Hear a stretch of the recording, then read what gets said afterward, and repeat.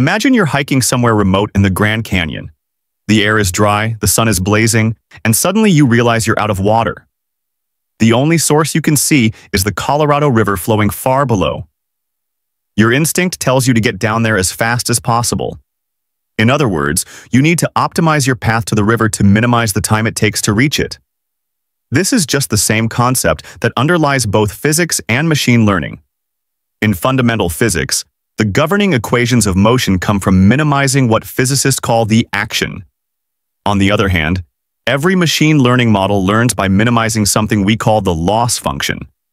We can say that the action in physics is dual to the loss function in machine learning. Both describe a system's behavior by defining a kind of cost, and in both cases, the actual behavior of the system is the one that minimizes that cost. However, at least at this time, there is a crucial difference between how nature optimizes its system in physics and how we human optimize our machine learning models. But what exactly is this difference?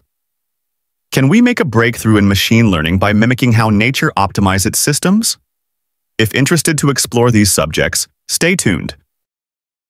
You can access all transcripts, notes, and projects in the description below. Let's first understand what the action means in physics. In physics, the action is a quantity that summarizes the entire motion of a system. It's defined as the integral of the Lagrangian over time. The Lagrangian itself is the difference between the kinetic energy and potential energy of the system. Take the example of a simple pendulum, a ball of mass m hanging from a string of length L. As it swings, the ball's kinetic energy comes from its motion. Since the velocity v is related to the angular velocity theta dot, this becomes the potential energy comes from gravity. It's zero at the lowest point and increases as the pendulum rises. So the Lagrangian of the pendulum is, according to the principle of least action, the actual motion of the system, the path the pendulum follows, is the one that minimizes the total action. Now let's switch to machine learning. In machine learning, we also have a quantity that guides behavior of models, the loss function. It measures how far the model's predictions are from the true values. The larger the loss, the worse the model. The goal of training machine learning is to minimize this loss, just as nature minimizes the action. To make this concrete, let's focus on classification as one of the most common problems in machine learning. It is teaching a model to distinguish between two categories, say, cat versus dog, or diseased versus healthy. Two common algorithms for this are logistic regression and support vector machine, SVM. From a probabilistic viewpoint, both of these models are deeply connected to a physical system known as a spin half-particle in a magnetic field, a system that has only two possible energy states of up or down. In both physics and machine learning, we assign probabilities to these states using the same mathematical form. Here, beta plays the role of inverse temperature in physics, and in machine learning, it corresponds to the weighted sum of data points, where x represents a data point and w represents the model's parameters. The normalization constant z, called the partition function, ensures that all probabilities add up to 1. Even though logistic regression and SVM share this probabilistic foundation, they differ in how they measure and minimize the cost of being wrong, that is, in their loss functions. Let's first see how SVM works. Suppose we have a data set with two features, x sub 1 and x sub 2, and a label y that can be either -1 or +1. We plot the points, using red for -1 and blue for +1. The goal of SVM is to find a decision boundary, a line, or a hyperplane in higher dimensions that separates the two classes as clearly as possible. Mathematically, the boundary can be written as where w determines the orientation and b the position of the line. The SVM algorithm tries to maximize the margin, the distance between the boundary and the nearest data points from each class. Those nearest points are called support vectors, and the margin is given by the following equation. To make the margin large, we want to make the norm of w small. However, If we only minimize the norm of W, we might misclassify some data points. So we balance these two goals using the Hinge loss function. Here, C controls how much we care about misclassifications, the second term, versus margin width, the first term. The first term ensures the margin stays wide, while the second penalizes errors or points too close to the boundary.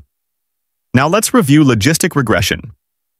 In logistic regression, we again model the probability of a data point belonging to a class using the same equation.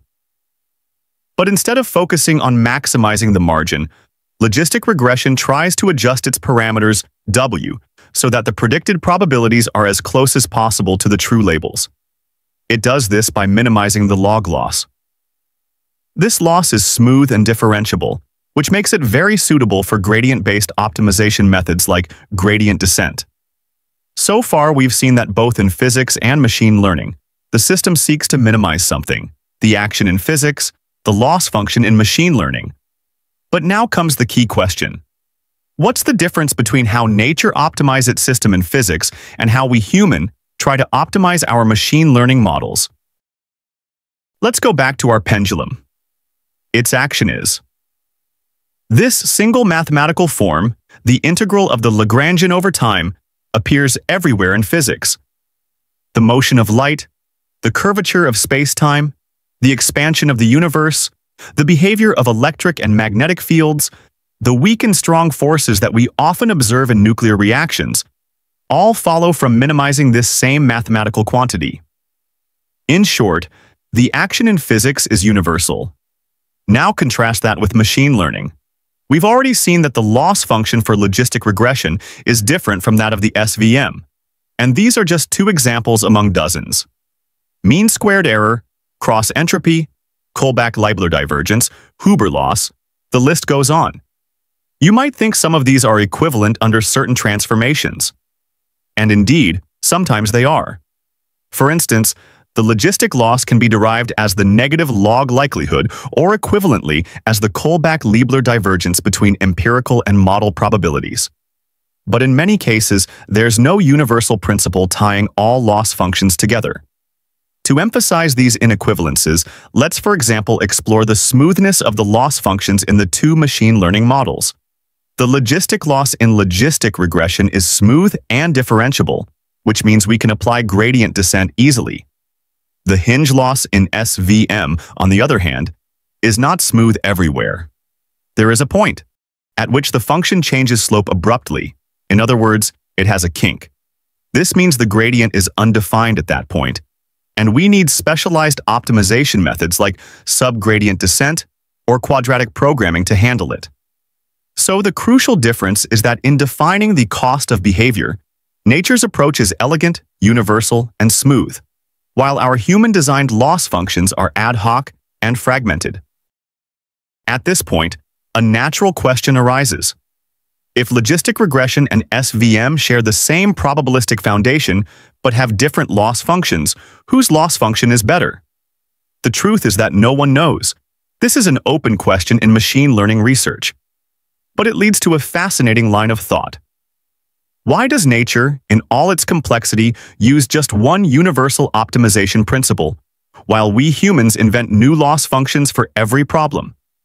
What is it about the mathematical form of the action in physics that makes it so special, so fundamental, so general, that it can describe everything from expanding galaxies to short-range forces in nuclear reactions?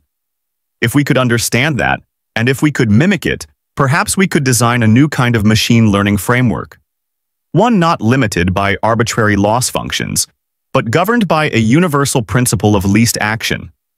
A framework where models don't just fit data, but behave like nature, evolving, adapting, and optimizing effortlessly according to the same rules that govern the universe itself. Maybe that's the next big step in artificial intelligence, learning not just from data, but from nature's way of learning. So stay tuned as we will explore such lines of thought in the future videos of this series.